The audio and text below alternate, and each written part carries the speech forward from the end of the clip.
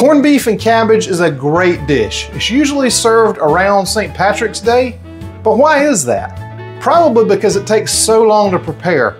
Some people will roast it in the oven, which takes a long time.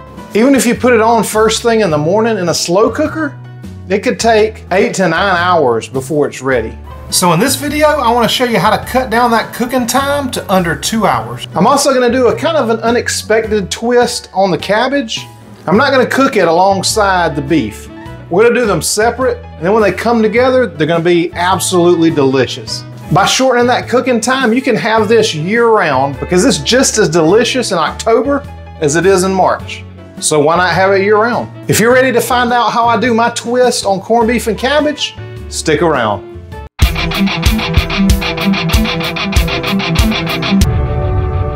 So corned beef is basically a brisket that's soaked in a brine with all kind of spices in it.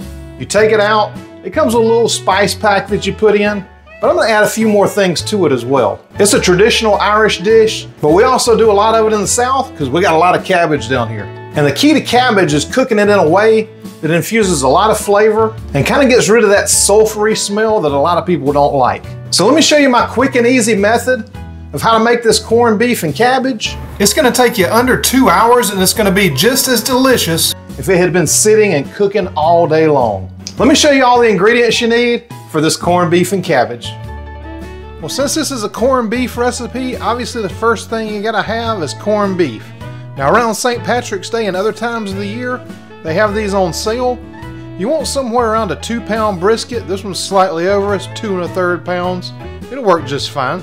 So it's brined to give you that great flavor, and that's the little seasoning packet that I was telling you about that I'm gonna dump in, as well as some other things. You're gonna need a pretty good sized onion. Now this is a Vidalia or sweet onion, but you can use any kind of onion that you like. You're gonna need some minced garlic. This is the kind I get at Walmart. It's already minced up. If you like to do your own fresh, that works great too. You're gonna need pickling spice. You can make your own. There's plenty of recipes online for how to do it if you want. I'll just buy it at the store, and I really only use it when I'm making the corned beef. You're gonna need some water, some H2O. Now you may be thinking, wow, that is a lot of water. You're gonna be boiling this thing? And I'm not gonna boil it.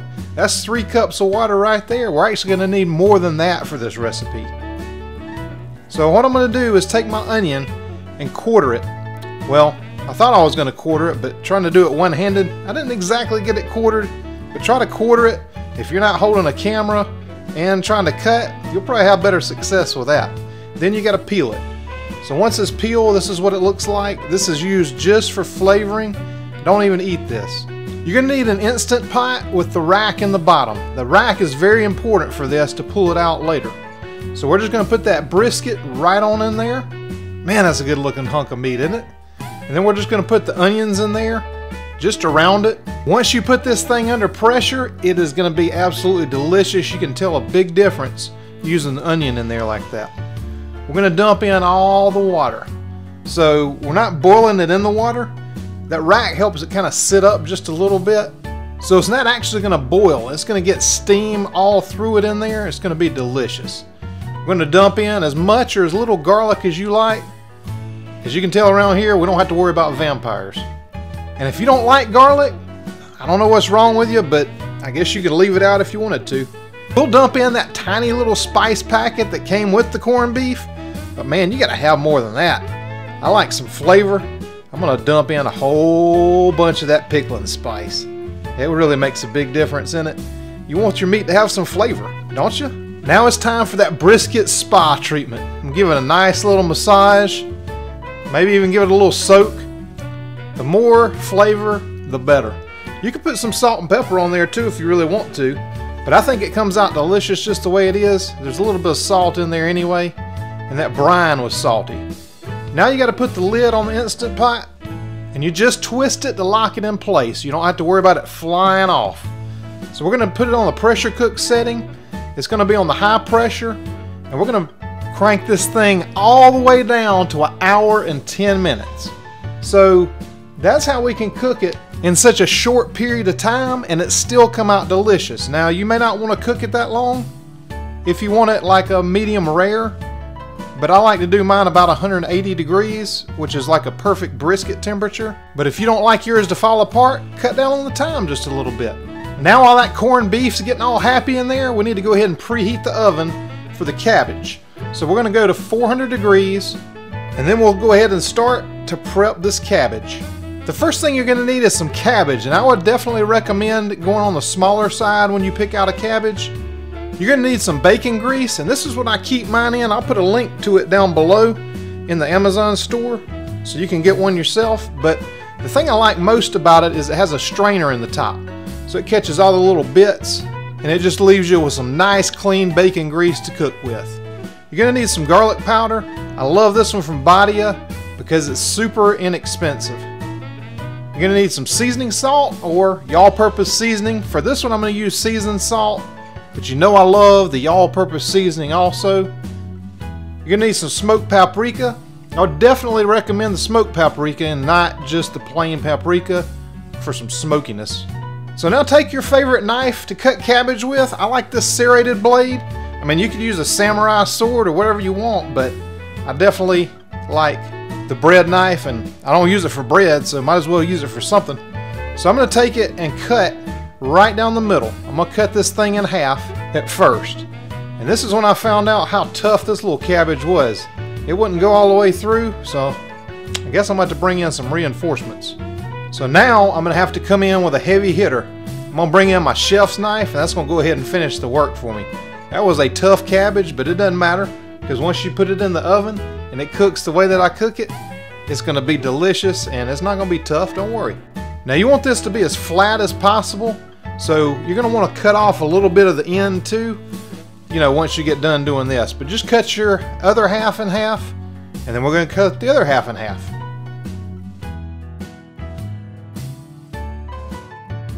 Now it's time to put together the spice blend for the cabbage. So first I'm going to go in with the smoked paprika. You're going to need a couple teaspoons of that. I'm going to go in with some garlic powder, and you're going to use a tablespoon of this. You can add a little bit more of that if you really like garlic, but I like it and it's plenty. And then go in with your seasoned salt or whatever kind of seasoning that you're going to use. Look how good that looks, and it's going to look even better once it's brown on top. So I'm going to mix this all together. Now, why am I using the measuring spoon to mix it? I have no idea. Probably because I'm stubborn, and I would probably stir this 5 times as long if that's what it took to stir it up versus just getting out a spoon and doing it the easy way. But hey, whatever, it worked. Now if you like videos like this and you're not subscribed to my channel, make sure you hit the subscribe button that just lit up down there for you. And anytime I make a video like this or any other kind of video, you'll know about it. For the cabbage, you're going to need to line a baking sheet with some parchment paper. And I know what you're thinking, that parchment paper is dirty.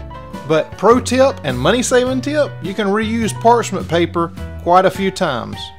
So I'm just going to take my cabbage and try to keep them all together. You can kind of see some of the little pieces flopping over like that, but just keep them together as good as you can. And make sure you leave plenty of room between each piece for cooking. Now I'm going to take my little paintbrush and I'm going to paint on some of that melted bacon grease. Now you can do one of two things. Put your stainless steel bacon grease collector on the stove top and melt it down, or you could just put a spoon in there, get enough bacon grease out, put it in a coffee mug, and just melt it in the microwave with a paper towel over the top of it. Either way. Now we got to go ahead and put the seasoning on the cabbage. Now I made enough seasoning for 2 batches of this because we're going to have this cabbage again in the next week or so. So I just keep the rest in a little plastic bag or a glass container.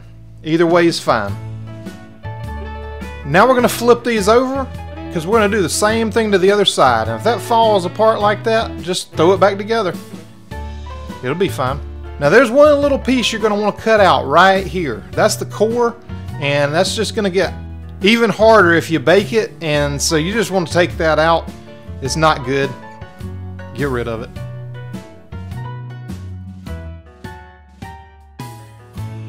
And now it's time to paint the other side with that delicious bacon grease.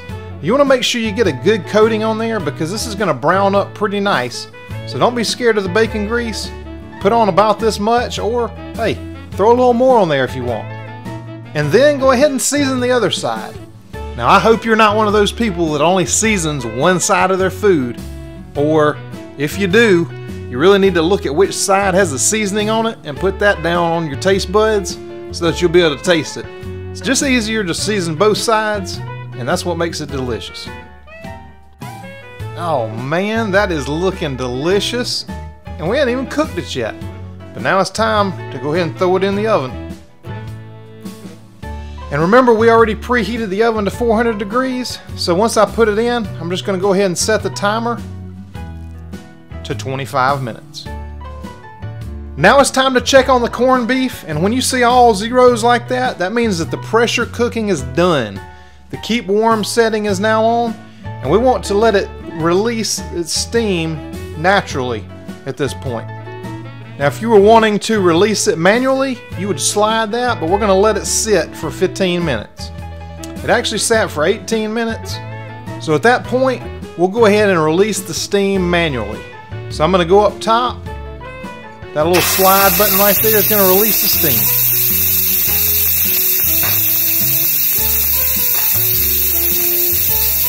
After that sound gets real quiet, watch for the pin to drop. That's when it's safe to open it now. Let's check on the cabbage. After 25 minutes, this is how they come out. This is exactly how you want them to look. Tell me that doesn't look delicious, and it's going to be even better once that corned beef gets on top. Now we got to finish the corned beef, so line a baking pan with aluminum foil. You don't want to use parchment paper here, you need foil. So I'm going to take the corned beef out using that little rack that I was telling you about that was so important to use. We're going to get rid of the onions, and I'm going to put the corned beef right on the baking sheet. Oh man, that's looking good, but we are not done yet. We got to get a nice crust on it, right? So how are we going to do that? I'm going to go to the oven and preheat it on high broil and let it get nice and hot before you go in with this beautiful brisket.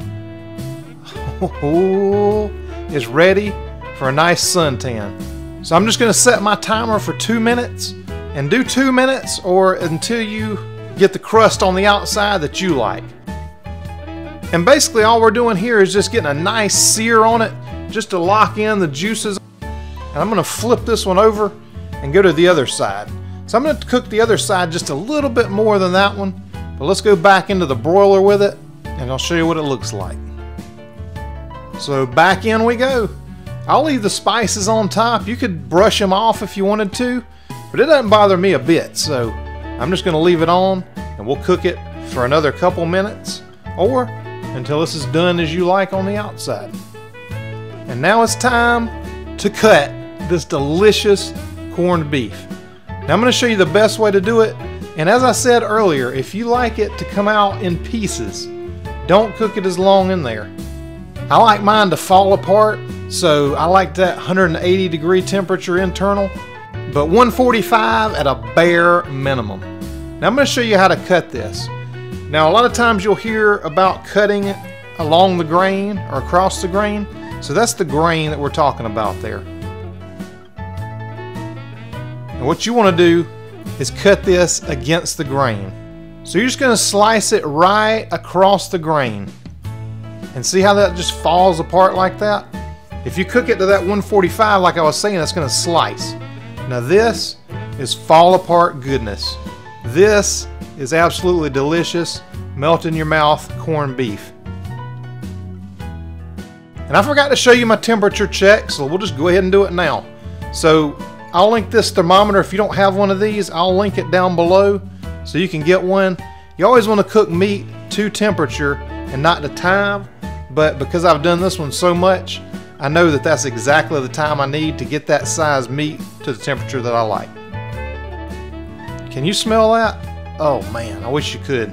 Now it's time to plate up this goodness. Look how beautiful that cabbage looks.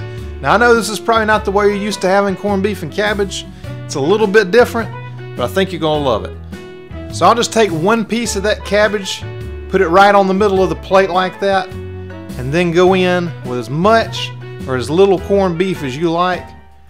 I mean, I like a lot, so I'm gonna get a lot. One thing that goes great with corned beef is my Nana's yellow mustard sauce. And if you haven't seen that video, I'll link it in here somewhere so that you can check it out. It goes great with this delicious corned beef. Now, if you like this dish and you want some other keto dishes that are gonna go really, really great any time of year, check out this playlist right here. It's got a lot of videos I think you're gonna like. Thanks so much for sharing these videos. I really appreciate you watching, and I'll see you in the next video.